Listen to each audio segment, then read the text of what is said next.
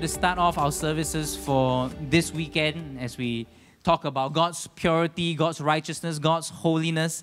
And it's important to start off with that because God gave me a word. I've been asking God for a word for this particular weekend for quite a while now. And the Lord brought me to this particular passage, and it's found in 1 Timothy chapter 1, verses 12 to 17. And let's take our Bibles and look at what it says there. 1 Timothy chapter 1, verses 12 to 17. And this is written by Paul. He says this, "And I thank Christ Jesus our Lord, who has enabled me because he counted me faithful, putting me into the ministry, although I was formerly a blasphemer, a persecutor, and an insolent man, but I obtained mercy because I did it ignorantly in unbelief. And the grace of our Lord was exceedingly abundant with faith and love which are in Christ Jesus.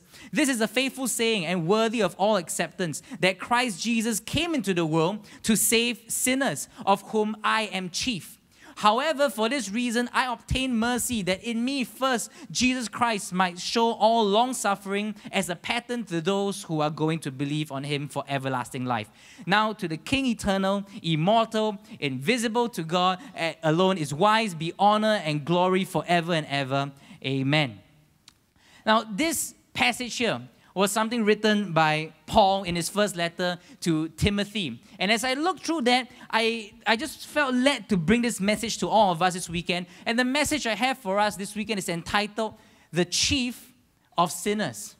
The Chief of Sinners. See, in this letter, that's what Paul refers to as he himself. He talks about how his sins, and yet he is the chief of all sinners. Now, what does he mean by chief of all sinners? It means that if he looks at his life, he will consider himself to be the worst of all sinners. He looks at himself and says that, oh, if there was a rank of sinners, I'll be the highest ranking sinner, meaning that I'm the best at sinning, which means he's the worst person. Basically, he's the worst of all sinners. Now, this is relevant to all of us. Why? When we read Apostle Paul writing that he is the chief of all sinners, this should make us reflect on our own lives. Why? Because this is the Apostle Paul we're talking about. This was the guy he brought the gospel so far. He did so much for the Lord. He preached the gospel. He served the Lord. He suffered for the Lord. He will finally be a martyr and give his life for the gospel as well. In fact, much of our New Testament today is written by him. I mean, this is a great man of God, and yet this great man calls himself the chief of all sinners, the worst of all sinners, or the highest ranking among all sinners.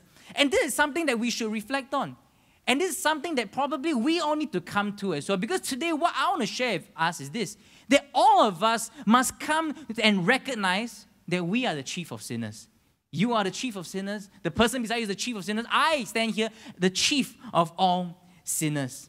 See, Paul had that understanding. He had that understanding of just how unholy and unrighteous he was, but yet he was used in the hands of a holy and righteous God.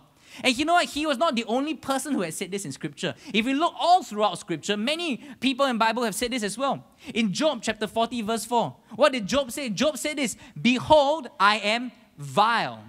In Isaiah chapter 6 verse 5, Isaiah himself said, "Woe is me, for I am undone, because I am a man of unclean lips," or "I am a sinful man, and I dwell in the midst of a people of unclean lips." In Luke chapter 5 verse 8, Peter said this. When Simon Peter saw this, he fell at Jesus' knees and said, "Go away from me, Lord, I am a sinful man." I mean, imagine that. Peter, when he encountered Jesus, he would say, "Lord, depart from me. Get lost. Don't even stay near me." Why? Because I'm a sinful man. Don't even come near to me. And if you go back to Paul again, in other parts of Romans, in Romans chapter 7, verse 24, he said this, "What a wretched man I am." And with that, I remember about 3 weeks ago, I shared with us the story of John Newton, who wrote the hymn Amazing Grace. And how does Amazing Grace start? It says this, "Amazing grace, how sweet the sound that saved a wretch like me." See, the point I really want to hit home today is this, that we must come back to this conviction that we are really all sinners. We must understand that we are sinners. And not just that, according to Paul, that we are the chief of sinners. That we must come to this understanding that any kind of sin is so bad to God, God cannot tolerate it at all, that it's like as though we're the worst of all sinners. And maybe some of us are thinking about this, wow, Pastor, you come and talk about this. You say, wow, we're the worst of sinners. We're the chief of sinners. That puts me really down, I'm not here to put us down. In fact, I want to tell you this honestly, that the more we come back to this truth, the less you will actually feel put down. To be honest, the more I grapple with this, I don't actually feel put down. The more I realize how wretched I am, how much of a sinner I am, how undeserving I am of God's grace and mercy, the more I understand that, I actually feel more elevated.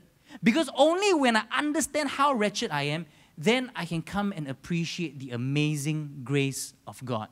That God would care for me, that God would love me, that Jesus Christ would come onto earth to die for me, even though I'm a wretched man. You see, it's one thing to die and to sacrifice your life for a good man. It's another thing to die and sacrifice your life for a criminal, for a terrible person, for a murderer or whatever, which is the same as all of us. That's what sin is. We are the chief of sinners, and God died for us. And so the more I think about it, I don't feel put down. I actually feel elevated.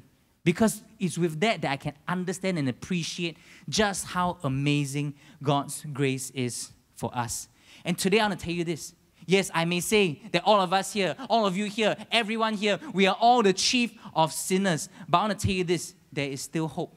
There is hope even though we're the chief of sinners. And this hope comes from Jesus Christ. And today the question I want to explore with all of us is this. What hope is there for a sinner like me? If you say, Pastor, I'm the chief of sinners, I'm the worst, fine if I accept that. But what hope is there for me? We're going to share with you two things. Two very important reasons why we can find hope, even though we are the chief of sinners. What are these two truths? The first truth is this. Even though you and I are the chief of sinners, we have a God of possibilities. Even though you and I are the chief of sinners, we're the worst of the worst, if you want to call it, we're the scum of the earth in that sense, yet we have a God who is a God of possibilities. When He looks at our lives, He does not just look at us based on all the problems that exist in our lives, but yet He looks at us based on the possibilities in our lives. See, the Bible says something very interesting in 2 Corinthians chapter 5, verse 19. For God was in Christ, reconciling the world to Himself, no longer counting people's sin against them. And He gave us this wonderful message of reconciliation. That God no longer counts people's sins against them. You see, this is something important here. That when God looks at us, He is not just holding us towards all these problems He sees in our lives. Now, what I mean by this, I want you to think about this for a moment. Maybe you can have a mental exercise, if you would, right now. You see, if I were to ask you to think about this, think about one family member in your house right now. Okay, one family member. Maybe husband, wife, your kids, your parents, brother, sister, whatever it is. Think about that one family member. I'm sure if I were to ask you to write down a long list of all the problems you see in this person, I'm sure you can give quite a long list. You can write, well, this person, I don't know, always tell a lie, always very lazy, doesn't do anything, doesn't help around, very uncooperative, blah, blah. We can write all these things down. And after a while, after you write down all these things, we kind of write them off, That's why we make this statement. We always say this, oh, he or she, like that one. Like that one. We say that. What happens when you say that? You basically written off that person. Means that there's no chance that this person will change. There's no possibility that this person will change. But what happens is this, God looks at us and He sees all the problems in our lives. We could be lazy, we could be idolatrous, we could be addicted to telling lies. We could have all kinds of problems and sin in our lives. And He recognizes that, but yet He sees amazing and endless possibilities in our lives. You see, Paul had an encounter with this God of possibilities. And he thanks God for not looking at him according only to his problems. What did he say in 1 Timothy chapter 1, verses 12 to 14? And I thank Christ Jesus our Lord, who has enabled me, because He counted me faithful, putting me into the ministry, although I was formerly a blasphemer, a persecutor, and an insolent man. But I obtained mercy because I did it ignorantly in unbelief, and the grace of our Lord was exceedingly abundant with faith and love which are in Christ Jesus. So he listed out those things. He's a blasphemer, he's an insolent man, he's a persecutor. And let's take a look at Paul's history for a moment. Okay? Let's take a look at Paul's life. I know some of us may be more familiar than others, but how was Paul like? How was Paul like in Scripture? Now, the first time we ever hear about Paul, was at the stoning of another disciple. It was the stoning of Stephen, all right, one of the disciples. He was being stoned because he was being persecuted for preaching the gospel. Now, I just want to make this clarification, that when you look through the book of Acts, you will hear Paul being addressed as Saul, okay? Now, those are both his names, okay? I just want to clarify this. When Paul had an encounter on the road of Damascus, he didn't suddenly change name to Saul. No, sorry, from Saul to Paul. He always had those two names. They're just two different names. Paul is a Greek name, whereas Saul is his Hebrew name. Okay, very often we think that he encountered God and God therefore said he was renamed to Paul. No, he still goes by both names. Just that based on his ministry, it will be more common to go by the name of Paul. So when you read scripture, it talks about Saul and Paul is the same person in the book of Acts. So the first time we read about him is in Acts chapter 7. Verses 57 to 58. It says this about those people persecuting Stephen. At this, they covered their ears and yelling at the top of their voices, they all rushed at him, dragged him out of the city, and began to stone him. Meanwhile, the witnesses laid their coats at the feet of a young man named Saul. This disciple was being stoned, and Paul was there, and he was actually tending to the coats of all the people who were stoning this disciple. And if you move on to the next chapter, Acts chapter 8, verse 1, it says this, and Saul approved of them killing this disciple. And it goes on to talk about what kind of a person Paul was. Acts chapter 8, verse 3. But Saul was going everywhere to destroy the church. I like that. He says going everywhere to destroy the church. He went from house to house, dragging out both men and women to throw them into prison. I mean, when I read this, sometimes we may just glance past this, but when you read this, try and visualize this. How does this look like? I tell you, very easy to visualize it. We've seen all these old clips of the Second World War. It's like hearing about the Gestapo going to houses, raiding houses, pulling people out. That was what Paul would be doing. And finally, even when we read about him encountering Jesus on the road to Damascus in Acts chapter 9, it still says this, Acts chapter 9, verses 1 to 2. Meanwhile, Saul was still uttering threats with every breath and was eager to kill the Lord's followers. He went to the high priest. He asked for letters addressed to the synagogues in Damascus, asking for their cooperation in the arrest of any followers of the way, or rather the Christians he found there. He wanted to bring them, both men and women, back to Jerusalem in chains. See, this was the kind of person that Paul was. And that's why in 1 Timothy, he talks about how he was a blasphemer and so on and so forth. But in verse 13, he writes this, although I was formerly all these things, but I obtained mercy. See, basically what's happening here is this. Paul was recounting all the problems that he has in his life.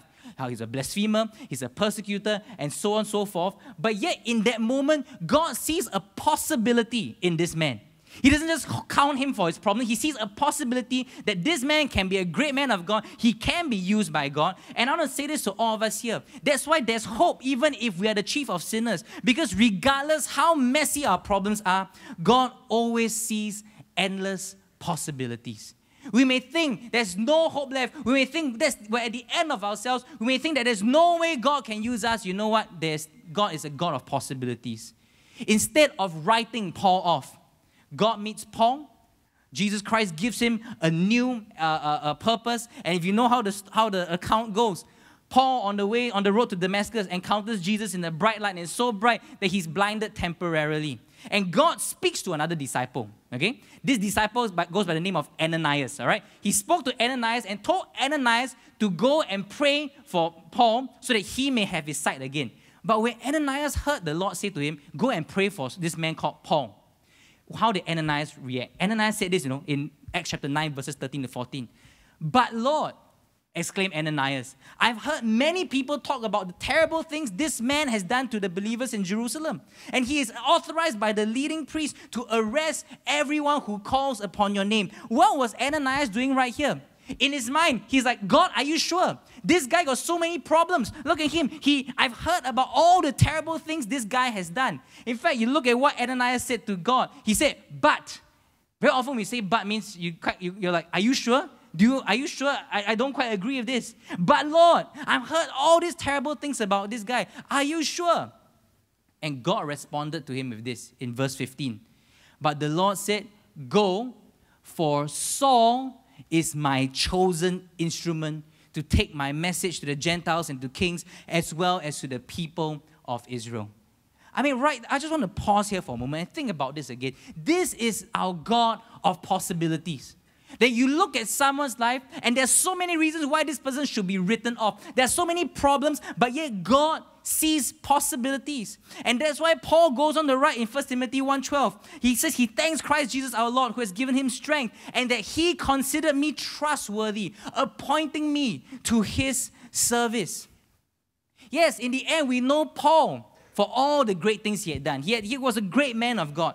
But yet, at the end of the day, Paul was still very certain of this. He is a sinner. He's a sinner saved by grace. He knows how bad he is. He knows that to the point he'll say that he's the chief of all sinners. But yet, I'll say this, there is hope in knowing that we're sinners. You know why? You know why there's hope in knowing that we're sinners? Because 1 Timothy 1:15 says this, Christ Jesus came into the world to save sinners. See, when we understand and recognize that we are sinners, that's when we can begin to encounter God. That's when we can encounter his amazing grace. Jesus Christ himself said when he was walking here on earth, Luke chapter 5 verse 32, I have not come to call the righteous or those who think they're righteous, but sinners to repentance. See, knowing that we're sinners is a great thing because it's not the end, because Jesus came to save sinners. And when we recognize that, then we enter into that, we say, Lord, I want to receive that saving power. I want to receive that salvation that is for all of us. See, this is why there is hope. We have hope because even though you and I are the chief of sinners, we have a God of possibilities. Today, he looks at you and he sees all the possibilities in your life. You know, one common thing that we say in Singapore is this acronym called CMI. What does CMI stand for? Cannot make it lah. Cannot make it. And why do you say someone cannot make it? It means that somehow we've written off that person already, you know. Now, I want you to think about this. I want you to look at the person on your left and look at the person on your right. Okay? I don't know what you think about that person lah, all right? But I want to say this, when all of you look at the person on the left and right, let me just say this. Hey, the person sitting right beside you could one day be a pastor in this church, you know. Now look to the person on your left and right again. Okay, wait. Look at the person on your left and right. You know what? That person seated there could be the next senior pastor of this church, you know.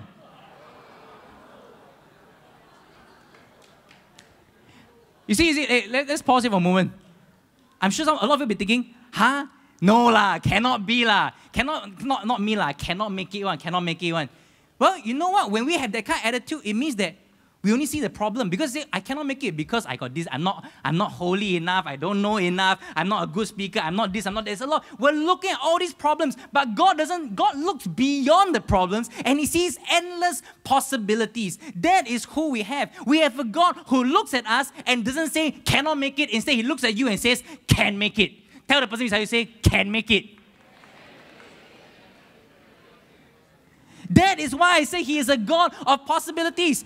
Ananias, when he heard about God calling Paul, he's like, are you sure this guy probably cannot make it? But God says to Ananias, this guy can make it. He is my chosen instrument and I will use him. That is so amazing. And when we realize just how much we don't deserve, to be used by God, yet God sees endless possibilities in our life, that is so amazing. That I'm so thankful for that. For God's amazing grace. And you see, at the end of the day, right, as if we're the chief of sinners, you see, we must understand how bad we are so that we can experience and encounter God's amazing grace. And at the end of the day, God is a God of anything is possible to God. I want to bring you back to this passage, Matthew chapter 9, verses 23 to 26. Jesus said to his disciples, let me tell you this, it's hard for someone who is rich to enter the kingdom of heaven. Again, I tell you, it is easier for a camel to go through the eye of a needle than for someone who is rich to enter the kingdom of God. When the disciples heard this, they were greatly astonished and asked, who then can be saved? And what did Jesus say? Jesus looked at them and said, with man, it is impossible. But with God, all things are possible. Because he's a God of possibilities. A lot of us, maybe today, you have written off somebody and say, this person always like that one. He will never change. This person cannot make it one. But you know what? I want you to think about this for a moment. What if God had thought that way? What if God thought about us in that same way? then there'll be no hope in our life. But today we have a God who doesn't think that way. God is a God of possibilities. A few weeks ago, I shared with us this quote written by Oscar Wilde in one of his plays. And in that play, one of the characters says this: every saint has a past and every sinner has a future. What beautiful truth we can hear from a play right there. And he says every sinner has a future. You know why? Because God is a God of possibilities. So today, that's the first thing, the first truth I want you to know. How is it that we can have hope even though we're the chief of sinners? Well, because you and I may be the chief of sinners, but we have a God who is a God of possibilities. When you tell the person, say, beside you, say, He is a God of possibilities. And what that means is that you and I can make it, all right? So that's the first truth. But the second truth is this. The reason why we can have hope, even though we're the chief of sinners, firstly is because we have a God of possibilities, but more than that, we also have a God of patience. We have a God of patience. Now, I've actually shared with us about this on several occasions, but today I thought I'd like to unpack this idea and understanding of patience a little bit more, because when we unpack it, then we understand just how good God is. 1 Timothy chapter 1, verse 16, we read it earlier. Okay, this in the NIV, it says this: for that very reason, I was shown mercy so that in me, the worst of sinners or the chief of sinners, Christ Jesus might display His immense patience. His immense patience. Now let's pause here for a moment. See, sometimes when we talk about this word patience, we have a lot of different understanding about it. In fact, most of us in English, our understanding of patience is this: waiting lah, okay? I got to be patiently waiting for a bus, waiting for something, patiently waiting for someone, whatever it is. But there's a different understanding when we look at different versions of Scripture. There's a deeper understanding. If you recall earlier on, when we did our Scripture reading, we actually read through, if you saw on the screen, the New King James Version. Because the New King James Version records it and uses a different word. It says this in verse 16. However, for this reason, I obtained mercy that in me first, Jesus Christ might show all long-suffering. This is a very interesting word here. It contains the essence of patience, but it goes beyond that as well. And long-suffering is easy for us to kind of understand as well. Because long-suffering, you think about it in English, literally to suffer long, to suffer a long time. Okay, in a sense, when God talks about patience, it is actually long-suffering. If you go and search in a dictionary, long-suffering is defined as this: having or showing patience despite troubles, especially those caused by other people, patiently enduring lasting offense or hardship. It has the element of patience, but it goes beyond that as well. And this is very important for us to understand this. Because when we understand long-suffering, then we understand who God is. You see, when we talk about us having sin, and the Bible said that God is being patient for us, it's not just that God is sitting there, standing around waiting, I hope one day Daniel will wake up his idea. I hope one day he'll realize he's a sinner. And just until then, I'll just patiently wait here. I got nothing to do. I just sit here and wait. That's not what it means, What it actually means is that long-suffering, God is as good as like God is suffering, Because God cannot tolerate that sin. When He sees us having sin in our lives, He is enraged. He is in pain because of that. It's like He's suffering. Why? Because look in Scripture, He cannot tolerate sin in any way. Habakkuk chapter 1 verse 13. Your eyes are too pure to look on evil. You cannot tolerate wrongdoing. God cannot tolerate any kind of sin. And in that note, it means that He cannot tolerate the sinner as well. That's why Peter said this to Jesus: Lord, depart from me, because I am a sinner. Depart from me, for I am a sinner. You see, this here tells us about God's nature. He is so holy, He's so righteous, He's so pure, He cannot tolerate sin at all. He cannot tolerate it. I try to think of an example for us to understand. I think it pales in comparison, but just imagine this for a moment. All of us here, all of you here, all of us, every one of us, everybody has a certain pet peeve in our life. A pet peeve. Certain things that you cannot stand, that you cannot tolerate, if you would. I don't know what is it. Everybody has different things. Maybe some of you, use me as an example. One thing I cannot stand are people who chew with their mouths open. It's a pet peeve. It's called a pet peeve. It's me. I'm not saying I hate those people. I'm not saying that, but I cannot quite tolerate it.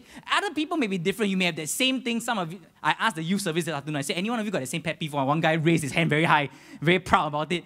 But some people, we got their different pet peeves. Maybe you cannot tolerate someone when they tell lies. You cannot tolerate stealing. You cannot tolerate some particular behavioral traits. And when you are in that situation where a person around you keeps doing that thing you cannot tolerate, how do you feel? You don't exactly feel very shocked. You feel actually a bit annoyed, a bit irritated. And sometimes if it gets really bad, you actually feel like you're a bit fuming, And sometimes when you come to that point, we cannot stand it. We should tell that person, hey, can you stop doing that? I really cannot stand it. Can you please take that somewhere else? We get upset like that. And that pales in comparison. But when it comes to sin, God has that kind of discomfort when there's sin in our lives. That He's upset at it. It hurts Him to see us living in that sin. And He cannot tolerate that at all. That's why the Bible says that in 1 John chapter 1, verse 5, that God is light. In Him there's no darkness at all. This darkness cannot exist. So when He's there, it pains Him. And it's not just that He's patient and waiting there for us to wake up our idea. No, it's as good as He's suffering, long suffering. It hurts Him. It pains Him. It angers Him when He sees us living in that sin. But you know what? There's grace there. Because if you look back at Habakkuk chapter 1, verse 13, the prophet writes this: your eyes are too pure to look on evil. You cannot tolerate wrongdoing. But what does he say immediately there? Yet, why then do you tolerate the treacherous? Why are you more silent when the wicked swallow up these more righteous than themselves? What is the point he's making there? Is that God, you cannot tolerate it, but yet you choose to tolerate it. Why? Because He's a God of patience. Because He is a God who is long-suffering towards us. That He would suffer that pain, that anguish, in the hope that one day we will return to Him in repentance. 2 Peter 3:9, right? We've been talking a lot about that. The Lord isn't really being slow about His promise, as some people think. No, He is being patient for your sake. He does not want anyone to be destroyed, but wants everyone to repent. The New King James Version says this: the Lord is not slack, but is long-suffering towards us. See, when we understand what this patience really is all about, then we have a better understanding of God's amazing grace. God looks at us. He sees that sin within us, but yet He is patient towards each and every one of us. He can destroy us immediately. To some extent, He should, but He does not. Why? Because He's long-suffering towards us. Now let's go a little bit deeper into this to give us a bit more understanding on this topic. You know, one of the things that comes into the church this day and age is that we come to this idea that we can separate sin from the sinner. Okay? We can separate sin from the sinner. And one of the common phrases we hear is, hate the sin, love the sinner. Okay? I do agree with that. And in fact, I would say that perhaps a better way to phrase actually would be this: hate the sin, show love to the sinner. Because you see, the more we say that, right, without the right understanding, we end up at this place of separating sin from the sinner. Church, can I tell us all this right now? You cannot separate sin from the sinner. What is sin without the sinner? What is this? Sin is an action. It is something, it's not tangible, but it does not exist without the sinner. And we always buy into this idea. We think that sin is some entity, that when God removes our sin, He takes out this sin and this blob of blackness comes out here and is floating there. And then God will judge this blackness. He will punish this blackness. No. God doesn't punish sin, He punishes the sinner. Let me give you a very simple example. Think of a legal court. If you go into a court, someone was arrested and convicted of stealing.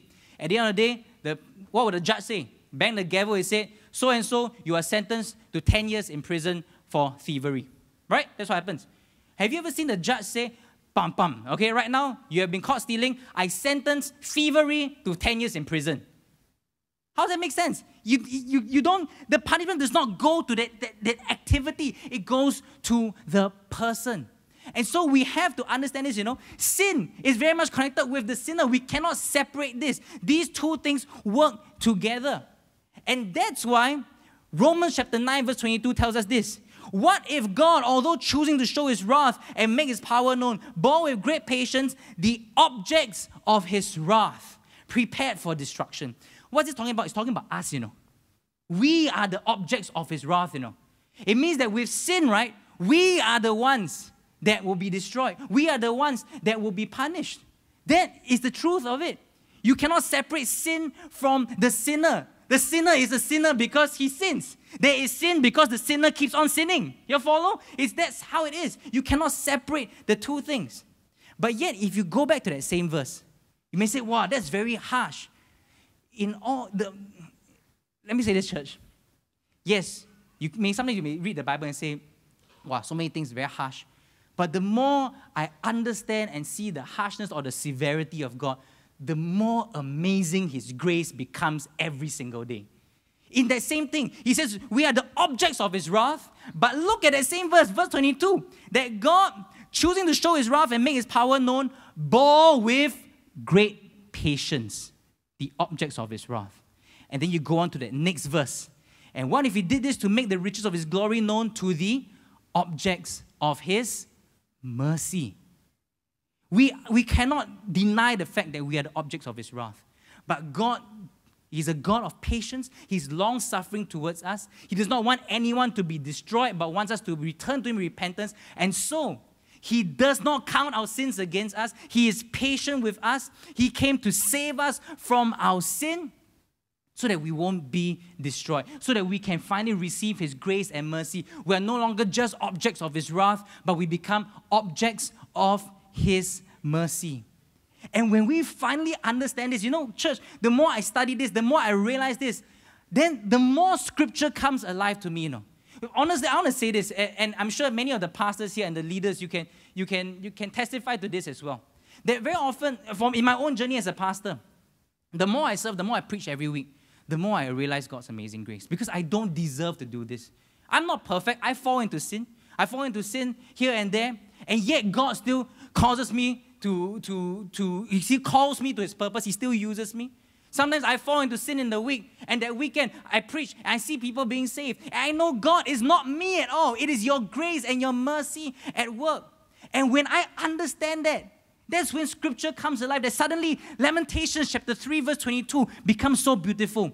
Because of the Lord's great love, we are not consumed, for his compassions never fail. Again, if we ignore the fact that we were supposed to be consumed, that we deserve to be consumed, then this passage doesn't mean anything. Because if we take out the equation that we're not supposed to be consumed, we don't deserve to be consumed, God is never going to consume us, then this verse doesn't make sense already, Doesn't mean anything. But because of his great love, we are no longer just objects of his wrath. Instead, he causes us to become objects of his mercy. And we know God himself is love. And how does he show that love? 1 Corinthians chapter 13, the whole chapter on love, verse 4, gives us this very important thing. It says, love is patient.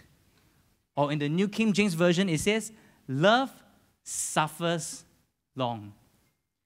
See, tonight I want us to understand this. That when God sees us in our sinful state, in our unrepentant state, it's not just that he is slack, he's sitting back waiting for something to happen. No, he is suffering in that moment. It pains him to see us living in that sin.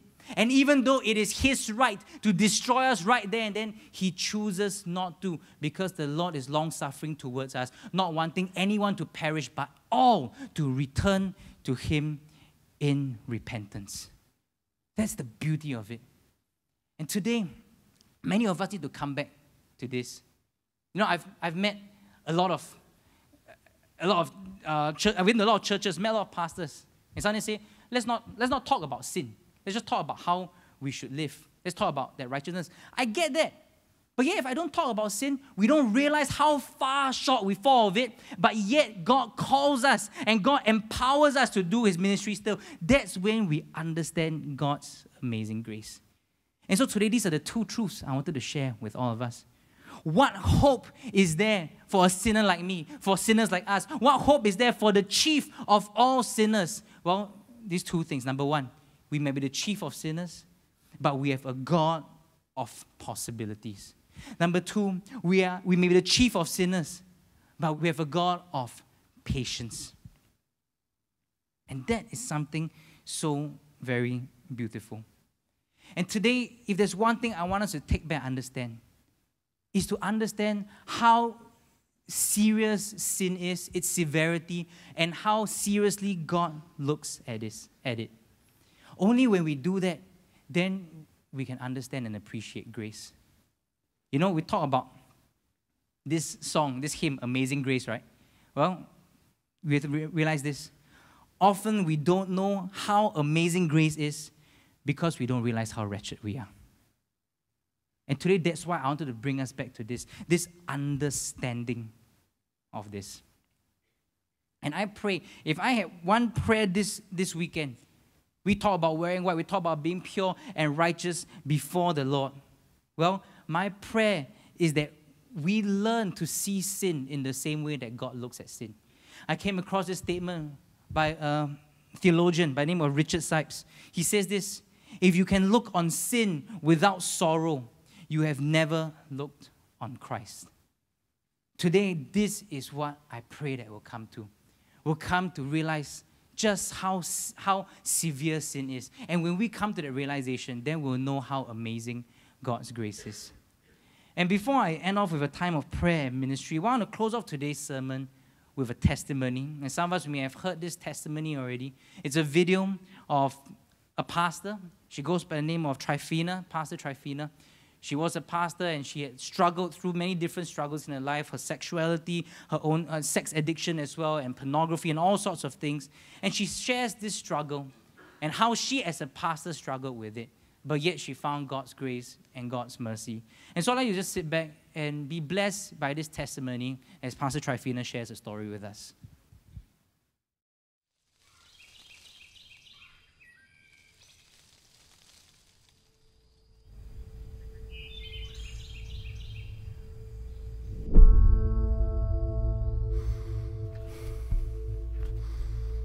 I'm sorry. Sorry for using you, a few of you. Opening doors in your sexuality. I took advantage of you. And one of you knocked on death's door. Thankfully, you didn't go through with the suicide. But I never truly understood your despair till years later, when I knocked on death's door myself. Looking back, I still remember the pain so clearly. She called to tell me our 3-year relationship was over. She said it's because I'm not a man. She was seeing a man behind my back. Ever since childhood, I needed to be the man to protect my friends, be the surrogate husband to my mother, to be a better man than my father was. I tried to be better, but was not man enough for her. The night of our breakup felt like the longest night of my life. I look around our house filled with memories of our love. She was the first lady I found fulfillment in out of all the ladies I was with. We met while I was in the seminary, Bible school. Finally, a Christian like me. We shared common values. We could even study the Bible together. Well, some chapters at least. Other parts of the Bible we avoided when we were together because we knew what we were doing was not the kind of love God intended. I held on because of the hope that we could at least do life together. Forever? Or so I thought. I left the house determined to die. I couldn't care about the many children and youth who look up to me, always wanting to talk with Pastor Trifina. Yes, I became a pastor after years in seminary. I managed to hide my lesbian ways from the world, but I couldn't hide from myself. I served a 24-hour notice and I left my job as a pastor. I was done meeting all their expectations. I left church with so much pain. Pain from causing hurt to the people that I love and I respected. I felt unworthy. I was that. No more mommy's good girl. No more Christian club president. No more pastor. No more people pleaser. No more protector of the weak. I started to pray on the weak. I was going to exercise true freedom. I went online and hooked up with many people. I became a sex addict. My porn habits got so out of control. I even tried sex with men, just to try and feel normal. But when the sex got meaningless and tiring, I knew I needed help. After 10 years of wandering in self-indulgence, I turned back to God. I plucked up the strength to trust God again. Part of my healing process required me to humble myself, to seek forgiveness from others and forgive myself. I struggled with the person in the mirror. I was always teased as Miss Piggy in school because of my size. At the back of my mind, I held on the thought that I was at least beautiful inside. But my brokenness caught up with me. I felt ugly outside and inside. I asked God if I could ever be made beautiful. If I could ever be unbroken. I came to understand that to be unbroken, I had to piece back the dark holes in my life. I had to process my painful past and forgive the neighborhood girl who laid on top of me and kissed me on the lips when I was just 6. She was also 6.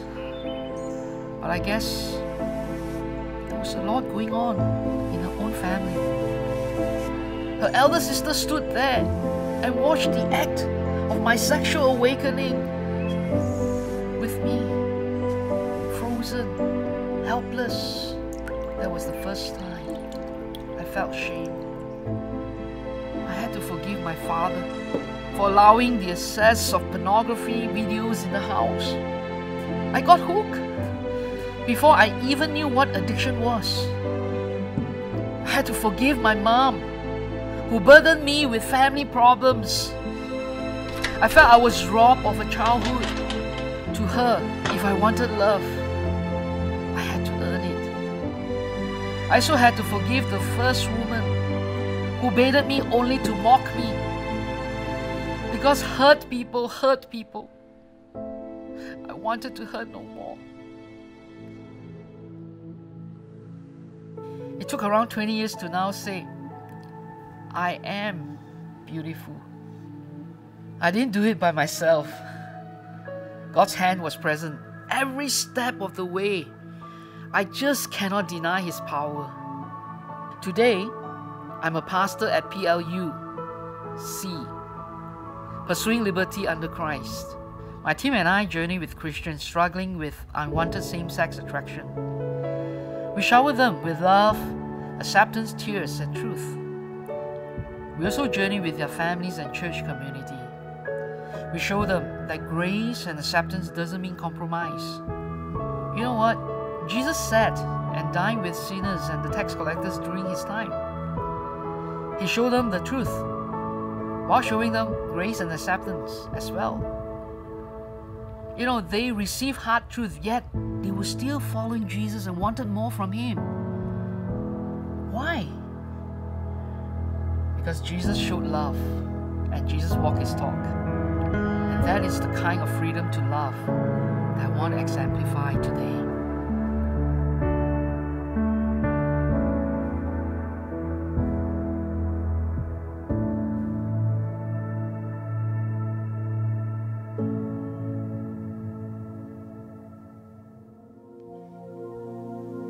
You know, when I first heard that story, I suppose one reason why it really struck me was because she struggled with all this as a pastor. I suppose that's why it really struck me that even you could be serving God, you could be doing all these things, but we still struggle with our inner demons. Why? Because, like Paul says, we are the chief of sinners. Whatever it is we struggle with, we got all that. And sometimes it reaches that point that we don't know what to do. And I suppose one part that really broke my heart was how finally she thought the only way is to throw in the towel, to quit as a pastor, to check out of life itself. And sometimes we think that, oh, by hearing all these hard things about how we're sinners and how we deserve, the wages of sin is death, and how we deserve that death and destruction, we think that's so hard and that doesn't give us any hope. But rather, when we come and realize that, that's when we give space to understand God's amazing grace. And very often why we want to step out of that pastoral role or check out of life is because we can't manage that pressure. But like what Jesus said, all this is impossible for man, because only through Christ that we can gain that freedom. And today I wanted to share this with all of us, that when we reach the end of ourselves, we just see how sinful we are. And then we begin to experience God's amazing grace at work. That's where that hope comes from. That is why Apostle Paul could do everything that he does, because he understood that hope, because he knows how much a sinner he was, but yet God saved him. God chose to use him. It's the same story of Pastor Tryphena. It's the same story of many of us seated here today. And that is something that is just so very beautiful. Today, we need to talk about sin, because we need to deal with that sin in our lives. But when it comes to sin, we just think, oh, God is an angry God. God wants to destroy us. No, God says this in 1 John 1:9. If we confess our sins, He is faithful and just to forgive us our sins, to cleanse us from all unrighteousness. And today, church, I want to say this to you. As you study through Scripture, yes, Scriptures, Paul says this, you and I, we are the chief of sinners. But if you study through Scripture, there's one beautiful truth. We are the chief of sinners, but Jesus Christ is called the chief shepherd. And what does the shepherd do? In Matthew 18:12-14, if a man has 100 sheep and one of them wanders away, what will he do? Won't he leave the 99 others on the hill and go out to search for that one that is lost? And if he finds it, I tell you the truth, he will rejoice over it more than over the 99 that did not wander away. In the same way, it is not my heavenly Father's will that even one of these little ones should perish. And that's why, with that, we talk about Isaiah 53 verse 6, that all of us like sheep have strayed away. We have left God's path to follow our own. Yet the Lord laid on Jesus Christ, the sins of us all. Today, when we come to this truth that we're the chief of sinners, we'd like to talk about how we're the children of God, how we are friends of God. But you know, with sin in our lives, the Bible says we're the enemies of God. And you know what? You say, well, that's so harsh. Again, you see it being harsh, I see it as being something so beautiful. Because it's one, like I said earlier, it's one thing to die for someone you already love. It's one thing to die for someone that is your friend. It's another thing to die for your enemies. What did Jesus tell us to do? Love your enemies. Before Jesus even spoke that, God had demonstrated that already. That He loved each and every one of us. He's long-suffering towards us. He cares for us. He calls out to us. And today, church, we need to raise this issue of sin. Because if we believe this is a season of revival, then we need to take sin seriously. We must say, Lord, come and deal with it. Lord, we confess it because we want to live holy and righteous and pure. And for all of us Christians, maybe some of us today, we know there are areas of our lives that we're living in sin, we're hiding that away. Today, I want us to bring it to the light. I want it to be exposed, not so that everyone knows about it, but so that it can be dealt with by the Lord, so that we can be cleansed. And today, we need to come back to Him in repentance. And today, my prayer is this for all the Christians here. I pray that we will come to that place of looking upon sin in the same way that God looks upon sin. And I love this quote I found by this pastor, some of you know him, Paul Washer. He says this: the Christian can no longer stomach the sin upon which he once fed with delight, but he is repulsed by it, nauseated by his participation in it. Thus, he must confess it and be rid of it. Church, if we want revival, we must be rid of our sins. And tonight, many of us, we need to come and confess. We need to come and repent. Some of us may think, well, Pastor, 2 weeks ago you talked about that, we already came and repent. 3 years ago you also talked about that, we already came and repent. You know what? Repentance is a never-ending thing. We always need to return to Him in repentance.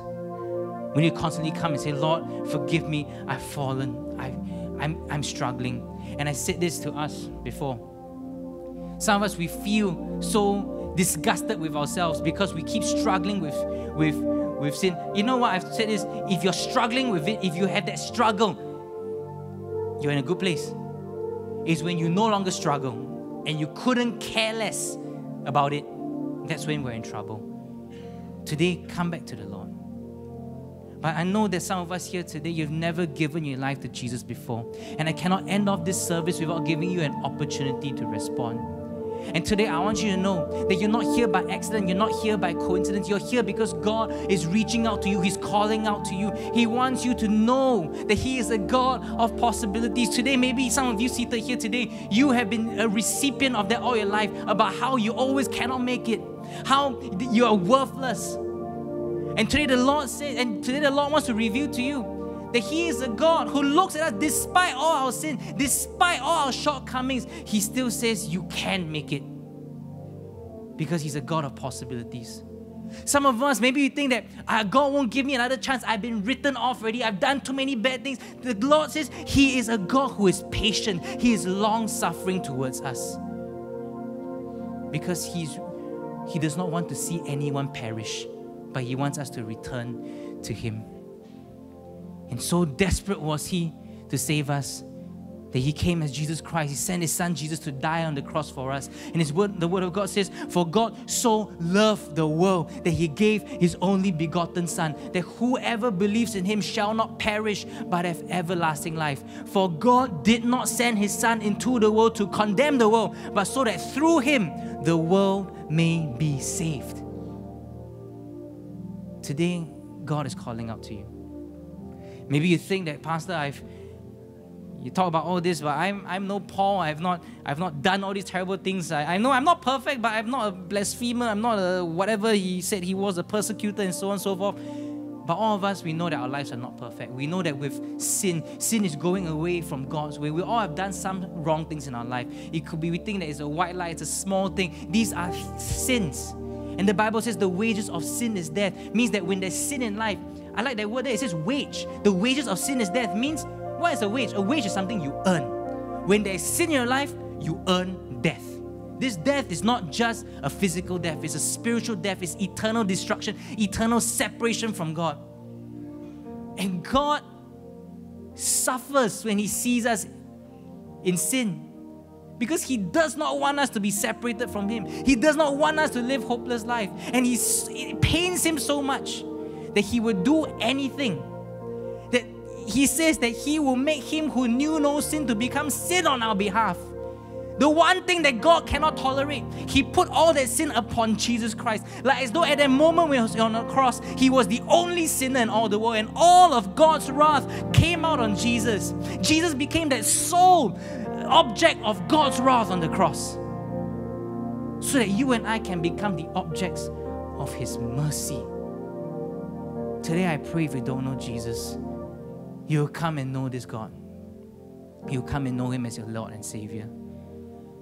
Can we just all bow our heads and close our eyes for this moment right now? I want to give us an opportunity to respond. And today, like I said, there's some of you, you're here. Maybe it's not your first time, you've been coming here for a few times already, but you've never given your life to Jesus before. Tonight is the night that God is reaching out to you. Tonight, God is telling you that He wants you to know Him as the God of all possibilities, the God of patience, the God of long-suffering, the God of love. And I pray that you'll respond. Maybe some of you are seated here, you don't know Jesus, and maybe you heard this message, you don't quite know what it's all about, but somehow something is stirring in your heart and your spirit because God is reaching out to you. Tonight, I pray that you don't resist it. Come and respond to Him. I'm going to give you a moment to respond to Him, and here's how we're going to do it. I'm going to lead us in a time of prayer. And you've never given your life to Jesus before, I want to invite you to pray along with me. I will say this prayer out loud. You follow after me out loud as well. I'll say it line by line, follow after me line by line, and say everything I say word for word. And I want the Christians here to pray along together as well, so that no one here prays alone. And so I'm going to lead you in this prayer right now. If you've never given your life to Jesus, this prayer is especially designed for you to say you want to follow Jesus. You want to know Him as your Lord and Savior.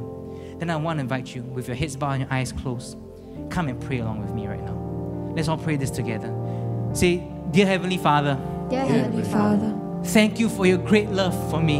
thank you for your great love for me. Thank you for sending your Son Jesus Thank you for sending your Son Jesus to die for my sins, to die for my sins, so that I could be made holy, so that I could be made holy, righteous, righteous, pure, pure, and acceptable. and acceptable. Lord Jesus, Lord Jesus, I open up my heart to you. I open up my heart to you. I know I'm a sinner, I know I'm a sinner, but tonight I declare you are my Lord. you are my Lord. You are my Savior. You are my Savior. Cleanse me of my sins. Cleanse me of my sins. Make me white as snow. Make me white as snow. Thank you, Jesus. Thank you, Jesus. I want to follow you I want to follow you all the days of my life. all the days of my life. Thank you, Lord. Thank you, Lord. With all our heads bowed and our eyes still closed, I believe that some of us here and over there at Suntec, you prayed this prayer for the first time tonight. And if that's you, here's what I'm going to do. In a moment's time, I'm going to count to 3. And the moment you hear me say 3, if you prayed this prayer for the first time, I want you to lift your hand straight up wherever you are the moment I say 3. I want you to lift it up so that I can see who you are, I can see where you are, because I want to speak a word of blessing over you. And maybe you didn't pray along with me out loud, but maybe you're quietly praying along in your heart or in your mind, or maybe you didn't do anything at all, but right now you know you need to respond. Then at the count of 3, you lift your hand straight up as well. And some of you, maybe you've been far away from the church. You've been backsliding, and tonight you're hearing this message not by accident. God is calling you back to Him. And if tonight you want to make this prayer as a prayer of rededication, at the count of 3, you lift your hand straight up as well. Wherever you are, both here and over there at Suntec, I'm going to count 3 right now. Don't let this moment pass you by. Come and respond. I'm going to count right now. 1, 2, and 3. Just lift your hand straight up wherever you are. If you prayed this prayer for the first time tonight, wherever you are, whether up in the balcony, over here in Touch Center, over there in Suntec City, so wherever you are, just keep your hand lifted up. Is there anyone else? Just keep your hand lifted up. I want to speak a word of blessing over you. Up there in the balcony, yes, I see your hand all the way up there at the back, over there in Suntec, so keep your hand lifted up. I want to speak a word of blessing over you right now. Lord, I thank you for these hands that have been lifted up, because every hand represents a life and a soul. And Lord, as our friends respond to your message tonight, I pray that truly their lives will never be the same again, because you are moving in their lives, you are with them, and you are for them. So I bless all those of you who have responded today. The Lord says this, that you are His masterpiece, you are His workmanship, created to fulfill the purposes that He has given to you from a long time ago. So I commit you into His hands. I declare this over your life, that this is a new day, this is a new season. In the mighty name of Jesus we pray. You can put your hands down. Amen and amen. Hallelujah. Can we just put our hands together? Can we thank the Lord for those who have responded? Can we thank the Lord for His grace and His mercy? Hallelujah. Thank you, Lord. Now let's stand over this place and over there at Suntec. I saw there were a couple of hands lifted up. Here's what we're going to do. In a moment's time, I'm going to count to 3 again. This time, when you hear me say 3, I want to invite all those of you who lifted up your hands. I want you to grab your belongings and make your way down to the front over here at Touch Center, anywhere on the floor here, or over there at Suntec. I want you to make your way down, because we want the whole church to speak a word of blessing over you. It's all right. You're not going to come out alone. The friend or the whole group of friends who brought you, they'll be happy to come up with you, because the whole church wants to pray for you. Some of you, maybe you made a similar prayer at a small group setting, but you've never come and make a public declaration at the church service before. Then you come forward, because we want to speak a word of blessing over you. And some of you, maybe you didn't do anything just now. You didn't raise up your hand, didn't pray, but you know you need to respond. You want to respond. Tell your friend, they'll bring you down as well. And FCBC members, if you brought a guest, just ask them if they'd like to respond. If they would, come on down with them, all right? So I'm going to count to 3. You grab your stuff, make your way down, and FCBC, let's welcome them. Ready? 1, 2, and 3. Come on, just put our hands together. Just grab your stuff, make your way down. both here and over there in Suntec City. I know some of you are at the back. It's all right, we'll wait for you. We want to thank God for you. We want to pray with you.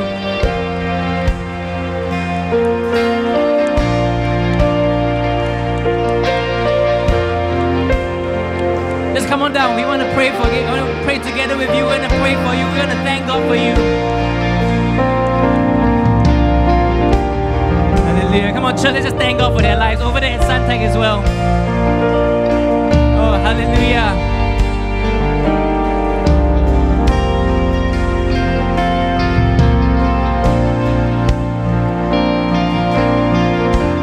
Hallelujah. Praise God. Now, all those at the front, just look at me for a moment. Just look at me for a moment. Over there at Suntec, I know you can see me as well. I just want to quickly say this, that we brought you forward because we want the whole church to speak a word of blessing over you. And we're so happy that you're here. You're part of this family. And I want to just give you this promise today, that no matter what happens in life, the Word of God says this, that you can be strong, you can be courageous, you don't need to be terrified because the Lord your God goes with you. He will never leave you.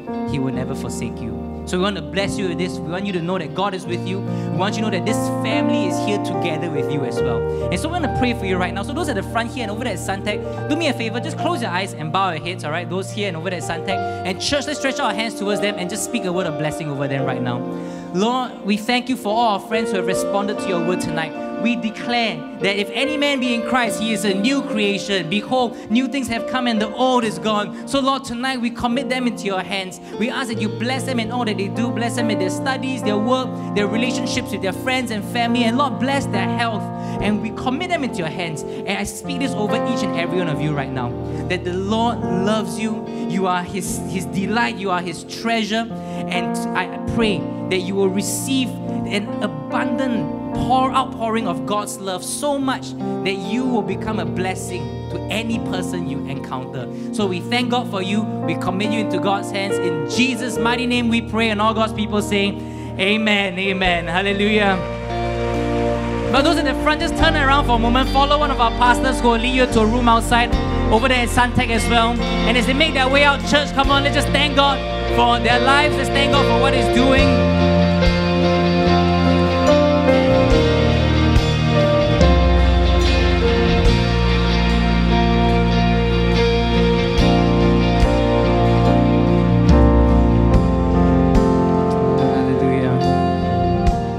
Church, tonight, this message requires a response from us, all of us. And I've got quite a lot of words from the intercessors, but these are the things that the Lord placed upon my heart as I worked on this message. Tonight, firstly, to some of us, there are things hidden in our lives that we need to confess. I want to challenge you to come down to the altar. Talk to a leader, talk to a pastor. Maybe some of you can talk to your leader wherever you are. But come and confess. Don't let sin fester in your life. Bring it to light so that it can be exposed and it can be removed. Today I want to pray also for some of us. Your desire is this, that you want to look upon sin in the same way that God looks upon it. Well, come and pray. The only way we can do that is by walking close to the Lord. We want to come and pray together with you as well. There's some of us here, we are stuck in some kind of addiction, or we feel like we're caught in this cycle. We come to church, yes, we repent and we go back, it's back to square one, we keep falling to the same sin again.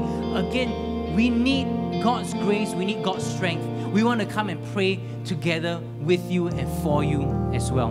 So tonight, we need to come and we need to repent. There's some of us here, you feel that the situation you're in is totally hopeless. You feel that either it's a hopeless situation or you feel that you are worthless. Because of all this sin or all this situation, you feel that it's totally worthless, I can't do it. Well, tonight the Lord says we're going to reject that in the name of Jesus. We want you to come and respond. I want you to know that He is your hope. We're going to worship the Lord with this song, Living Hope. And we're going to sing it from the start later. Because that song starts with this, how great the chasm between us. That there's such a distance between us caused by sin, yet God chose to bridge it by sending Jesus to die on the cross for us, because He does not want us to be separated from Him. And so we're going to respond to this later, but a lot of words here from our intercessors. Someone here says, the Lord says this, forget the former things, do not dwell on the past. See, I'm doing a new thing, do you not perceive it? I'm making a way in the wilderness and streams in the wasteland. The Lord says, this I hold against you. You have forsaken the love you had at first. Consider how far you have fallen. Repent and do the things you did at first. There's another word here that says, then he said to them all, whoever wants to be my disciple must deny themselves, take up their cross daily and follow me. I believe some of us here, God is challenging us in one area to deny ourselves, but we're not willing to do that. Today, come and respond. God wants us to know here that someone here, God has a purpose for your pain and a reason for your struggle. The Lord says, don't give up. We want to stand with you. We want to pray for you. Psalm 147 says, He heals the brokenhearted and binds up their wounds. Don't dwell in your past hurts today. Confess and see reconciliation in your family. Only Jesus can bring about that healing. There's someone here, specifically the word here is this, you think time will heal that wound. The word here is time will not. Only God can bring about that healing. There's a word here for all of us. 1 Peter chapter 1 verse 16, be holy for I am holy. The Lord our God is holy. So tonight, some of us, we need to come and respond to that word. The Lord says, do not receive the grace of God in vain. Tonight, God is calling us to repent and come back to Him, not to receive His grace in vain. Some of us, we've been taking God's grace for granted, but tonight we need to respond to His word. Another word here, do not be unequally yoked together with unbelievers. Some of us here, I believe you are in some kind of relationship where you're struggling with, especially with someone who's a non-believer. Tonight, come and get right with the Lord. Proverbs chapter 2 verse 8 says, for He guards the cause of the just and protects the way of His faithful. No matter what you have done wrong today, God will guide you and protect you. So stay faithful to Him. And the final word here is this, come to me all you who are weary and burdened, and I will give you rest. Today, we need to come and respond to the Lord. The altar is open both here and over there in Suntec City. But I beseech you, church, if there are things if there's business that we need to settle with the Lord, if we need to get right with the Lord, don't wait any longer. Tonight, come and respond to His amazing grace. I want you to turn to the people around you again in groups of twos or threes. And I want us to speak a blessing upon one another, that we will live holy and righteous lives, not by our own effort, but by the grace of God that is within us. So why don't we come and pray over each other right now? And maybe some of us, you feel led to pray over a specific area. Come and speak that new life into that situation. Come and speak and declare that we are a new creation in Christ. That today, the old has gone and the new has come. Today, speak that we will come and encounter this God of all possibilities. Let's speak that we will know that God is patient and we'll thank Him for that. So let's come and speak a word of blessing over one another right now, both here and over there at Suntec. And then we'll come together and we'll close off this time.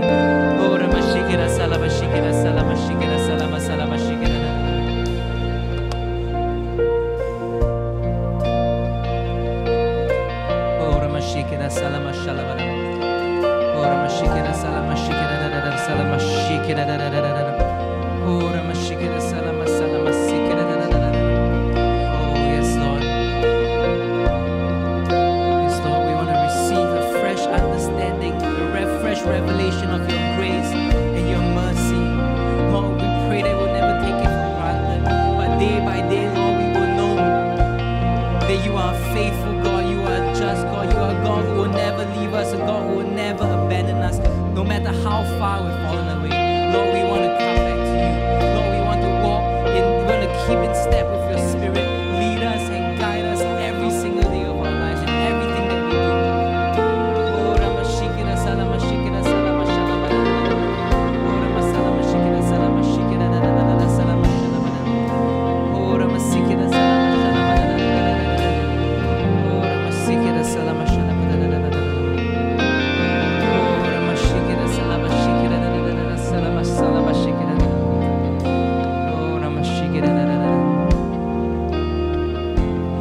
If you're done, if you're at the front or if you're done, why don't we stand and lift up our hands all over this place to the Lord? Because I want to make this declaration over all of us. In the name of Jesus, I speak the blood of Jesus over your life right now. The blood that cleanses us, but more than that, the blood of Jesus that empowers us to live a life according to His purposes, to live a holy and righteous life. So I speak this upon all of us right now, that indeed we will live lives worthy of the calling that God has given to us. I pray that we will always be a church that has this revelation of what God's amazing grace is. So Lord, we thank you that no matter how far we've fallen, Lord, you are a God of possibilities, that you are a God of patience, that you care for us, that you call us out of that sin and into your marvelous light. And tonight, church, if there's anyone here, you think it's hopeless, you think it's worthless, I want to say this again to you. The Lord your God says that you can make it. He is the God of all possibilities, because all things are possible through Him. And if there's anyone here who's struggling in that sin, I ask that you will come to the experience of the Lord Jesus Christ, that if the Son sets you free, you are free indeed. So I speak this over each and every one of you. I declare that the victory belongs to the Lord and that victory is in you. So in the mighty name of Jesus, I declare you are victorious over that sin. We are pure and righteous because of what God has done. In the name of Jesus, we declare this. Amen and amen. Hallelujah.